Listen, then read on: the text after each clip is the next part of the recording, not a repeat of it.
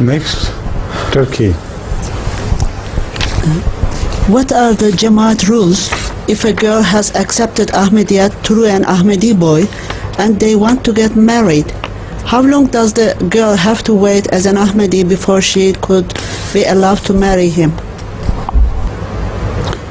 The other way around, isn't it? The question was, if an Ahmadi girl wants to marry a new convert from among the non-Ahmadi boys, is that right?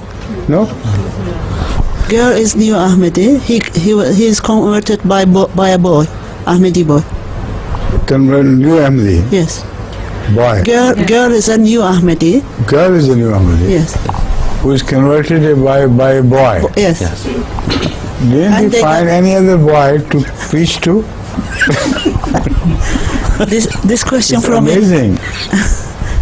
All his life, he just discovered one girl to whom he should preach. He can marry, of course, legally, and we have no ways and means to stop him. He will not be punished anyway. But it may be against his own interest to marry such a girl, because when he preaches her, evidently his intention is distorted. Evidently he must have fallen in love with her before he thought of preaching to her. And when this becomes the intention, then the whole purpose of marriage is lost. So he will be answerable to God for that. But as far as the world is concerned, I can only say that if a girl accepts Ahmadiyyah for the sake of marrying an Ahmadi boy, what sort of Ahmadi she would be? What sort of upbringing she will give to her children? Will they really find Jannah from under her feet, or it will be a different story? Will it not be too late after marriage, when the boy after marriage begins to consider, when the first happiness of early marriage is over, then the realities raise their heads. Then they look at each other like ordinary, normal male and female. Then their bad points also begin to surface.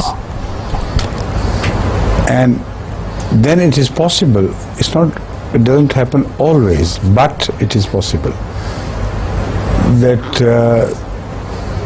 the wife who became apparently an Ahmadi, she decides to raise her children in a different way. Then there will be a growing clash between the two. If they get separated, who would take care of the children? So many problems emerge from this ill-advised marriage, which is based not on the advice of Rasulullah SAW, but on the compulsion of one's own ego and love. Hazrat Rasulullah SAW has advised, whenever you decide to marry someone who is pious, who is good. And if some person is good, then he will always remain good. Then in the beginning, that person may not be beautiful, may not be comely, but with the passage of time, they begin to grow a sort of love for each other, which never wanes out. It continues to grow. So this is the advice of Rasulullah SAW, and this is the result of that advice. So which one would you like to follow? That's the answer.